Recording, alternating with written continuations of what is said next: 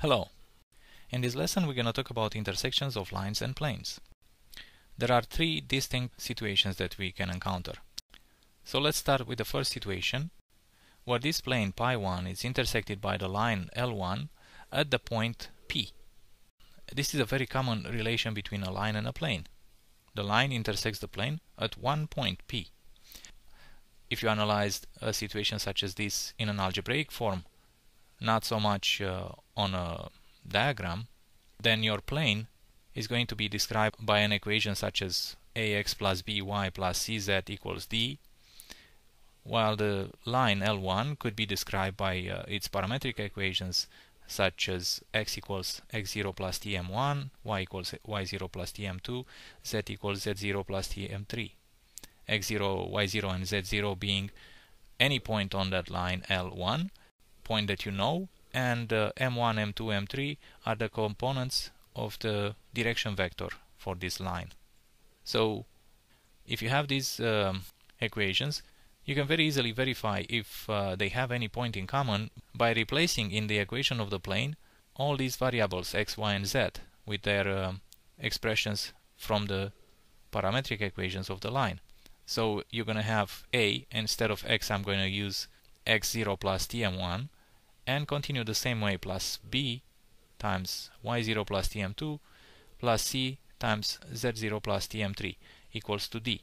And you can determine from here this parameter t, for which in this case you're going to determine that it has only one solution. So t equals any real number. Well, that is exactly what you need to determine the coordinates of this point P. That's one way to approach this situation in which a line intersects a plane in one point.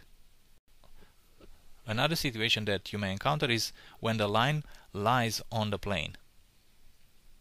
In this case, we're going to have infinitely many solutions, because as you can imagine, any point on that line, it's also a point in the plane. Algebraically speaking, you're going to determine that parameter t in a form such as 0t equals 0. So basically any point, any value for that parameter t is going to satisfy the equation. Therefore, you have an infinity of solutions for it. The only other type of relation between a line and a plane is when the line is parallel to the plane. And of course, in this case, there is no intersection between the line and the plane, therefore there is no solution. Algebraically, you're going to have an expression such as 0t equals 5, 7, any value. Some expression that's impossible to be true ever. That's how you determine that there is no intersection point between the line and the plane. These are all possible relations between a line and a plane. But moving on one step further, as you can see in this last situation, you may be required to determine the distance from that line to the plane. And if this is something you need to consider, then let me give you a formula that you can apply to determine this distance. Let me consider again the same plane and the line. What we need to determine here is the distance between the line and the plane. That obviously refers to the minimum distance. I'm going to use d for denoting minimum distance between L1 and the plane pi1. Now I can consider any point on that line, let's call that P, and any other point on the plane Q. Now this distance between P and Q is not going to be the minimum, but it's something we can easily determine, because we can determine any point that satisfies the equation of the line, it's a point on the line. The same, any point that satisfies the equation of the plane, it's a point on the plane. So we can determine any 2 points on the line and on the plane.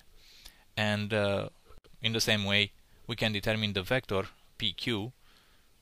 The minimum distance, just like I told you in the previous lesson, has to be that distance that is perpendicular on both the plane and the line.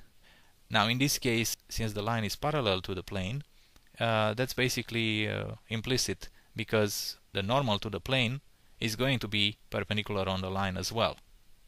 So all we need to determine is the normal to the plane. And that is really not difficult at all.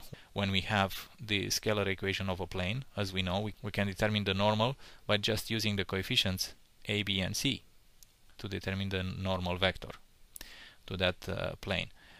And basically that's all we needed, because the minimum distance is going to be the projection of this vector PQ on that normal vector.